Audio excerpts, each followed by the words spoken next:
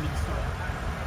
Yeah, you know, all sorts of emotions, mostly joy, but you know, I kind of had that idea coming along, and that was my goal this whole time. But you know, I definitely took a moment to, you know, just thank God for the opportunity and just feel appreciative of it.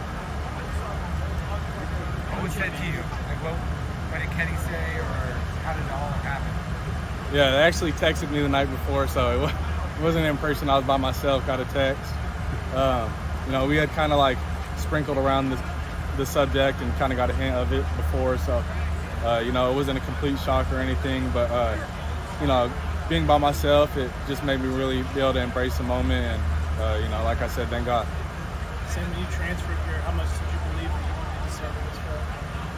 Yeah, you know, I mean, that's coming out the portal. That's your main intention. You know, finding a school where, you know, you feel like you're gonna develop the best, but also get a shot to, you know, play as as your first year in the program. So coming into here, you know, I thought I was gonna start 100%. You know, obviously got to beat out Jaden, and then we brought Jeff in, and you know, Trenton's been here for a while, so it's been a process for sure. But you know, I don't know if you really like put a percentage on it. It's kind of always come into the situation thinking you're going to get started. Marcus said when you came here for your recruiting meeting, you met with him for 6 hours. What do you remember about that day? Yeah, yeah, we sat in the office and, you know, just talked schematics and you know, everything about quarterback play. You know, off the field, mental, you know, how you carry yourself as a leader, mechanics, you know, footwork, you know, philosophies, guys you train with. And we actually talked as well when I first met him in person at the dinner for like 2 hours about mechanics as well. So, you know, he's a ball junkie just like me. What do you think you learned the most over camp so far, now that it's come to an end? What do you think was your biggest moment of growth?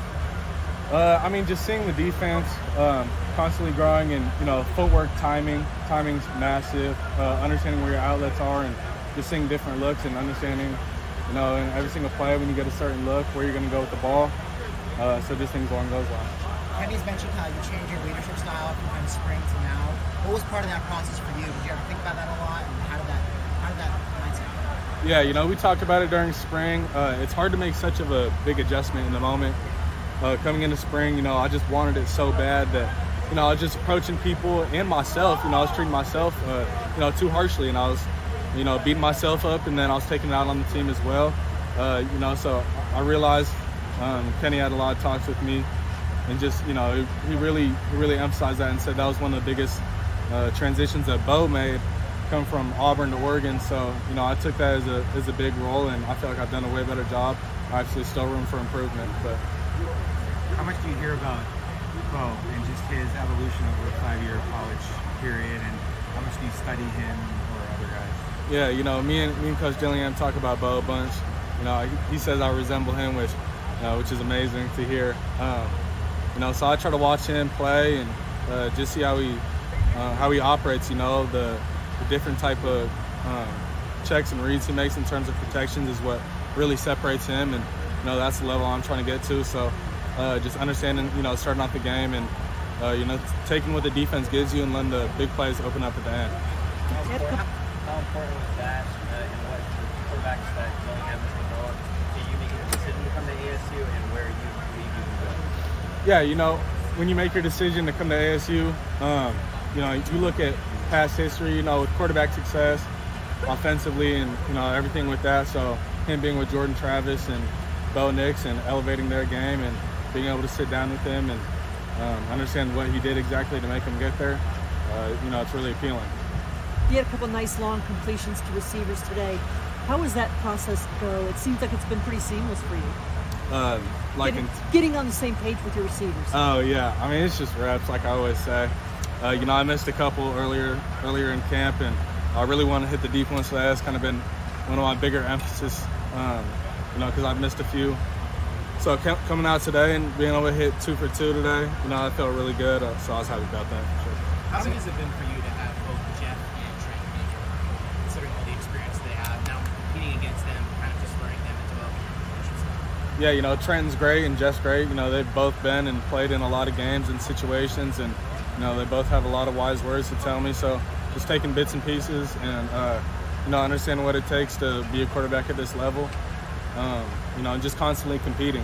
You know, that's one of my favorite things to do in life. You know, so in every aspect. You know, I'm always trying to beat them and whatever it is. I mean, you could, you know, conditioning, if we're shooting hoops, if we're playing a board game, you know, I always want to win. So just constantly competing with them and trying to one-up them. Also, we're really talking about, are you playing in the early hours, the late hours, dark hours at night? So what drives you so much to put in that for? Yeah, what drives me? I don't know. I guess my why is just this is all I've known. My family's a football family, and it's kind of just what I've done since a young age. My brother instilled it in me, and so did my dad. So it's just, you know, taking it day by day, and every single day, me and my brother live by a motto, just, you know, how great do you want to be? That's the question. So I have that on my mirror when I wake up.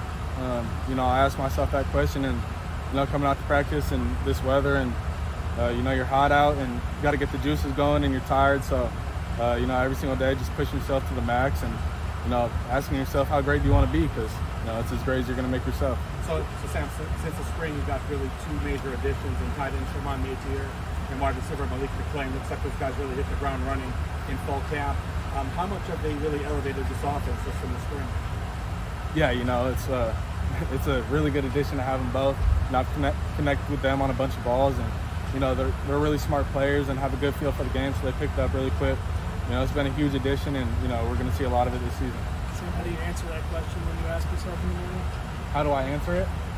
Well, it's not like you have an answer. It's how great do you want to be, you know? So I guess my actions are my answer throughout the entire day. You know, what I eat, you know, how much I sleep, you know, do I do everything I need to do the night before in the film meetings, you know, and then how I carry myself to my teammates so that, you know, they can do the same thing as well and make the team the best. When you get that text from Kenny, is there a sigh of relief to take a breath? Is it time to take a breath now? Oh yeah, I mean, you know, you gotta enjoy the moment for sure. You know, I probably sat there for, you know, a few minutes and just really soaked it in, and, you know, just put my phone down and sat there on the ground, just looking at the ceiling and really, you know, indulged in the moment. But, you know, going forward, that was the ultimate plan. So if anything, it gives me, you know, more juice. You know, now I'm the guy. Now I got to hold myself to that standard. Now I got to keep that, because, you know, you only stay at this if you perform. So just got to keep going and, you know, keep getting better. On that mirror, where did that come from, that idea to have how great can you be on your mirror? Well, me and my brother have just kind of lived by that our whole lives. He always said it for me growing up, every single time, you know, before a workout when I was tired, if I didn't want to stretch and stuff like that. You know, I didn't want to eat that extra meal to gain the weight I needed to gain. So I don't know if it was an idea by anybody. I just had I have a whiteboard, and I had another note on my fridge, you know, just saying people counted you out, prove them wrong. So I just saw the marker and wanted to write it on my mirror. So nobody gave me the idea. I just got out of it. So I got over here a little late. What's it mean to you to be a starter? Yeah, I mean, you know, it means a whole lot. Just proves, you know, the work that I put in has really meant something. And, you know, you sit in the office late at night, and while you're stretching, you really ask yourself, why are you doing what you do? You know, because you want to see results. So when the results are given, and, you know, it's been a long time since, I mean, maybe not a long time, but 1 year since I've been named a starter since my senior high school. So I've just been so hungry for it, and yeah, it's just, why do you do it?